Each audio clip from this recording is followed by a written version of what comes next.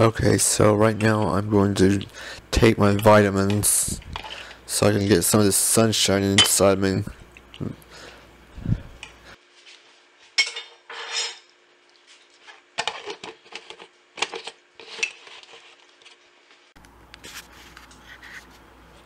Okay, so I got my rods ready, I got my tackle ready, I got everything I need, so hopefully we'll go to the base soon and fish at Lake Tulaco.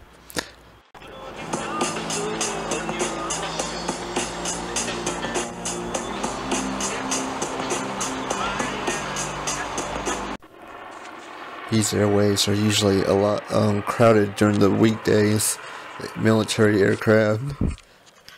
If you can see this, but there is an Apache over there above the woods on the west side of the lake. This is my first time flipping a frog. I can barely even see it in that bunch of lily pads right there. And we're on the east side. We're on the east side beach, and this is usually where they do the most, take the boats for rides and stuff. I don't know. There's a couple of police over here in the woods, training German Shepherds for police dogs. Yeah. This is me fishing right now.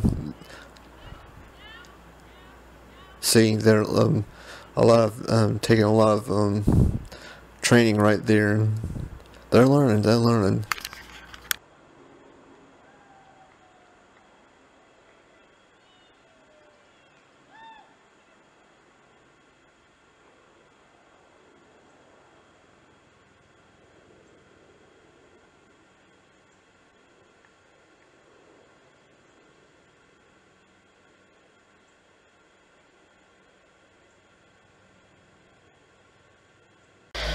Okay, so what you did not see while my camera was locked up in the Jeep is while I was at it on the west side beach, I took one of these mini microscopic earthworms that I got from Amazon some month ago, and I put it on a normal worm hook, kind of usually get panfish on, and what I did was I painted it with mustard.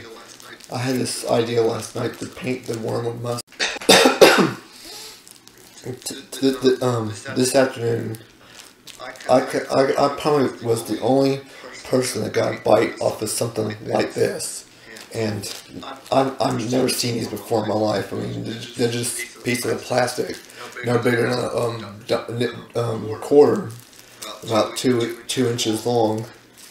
And well, I don't know if anyone else knows where to get these, but I'm hoping someone can elaborate what I'm doing with these things and can actually do it on a bigger, broader scale than I did, because I didn't know. I just put the idea down. I mean, mustard smells a lot like worm blood, right? So that's the whole entire purpose of me actually putting this thing on a hook and painting it with mustard.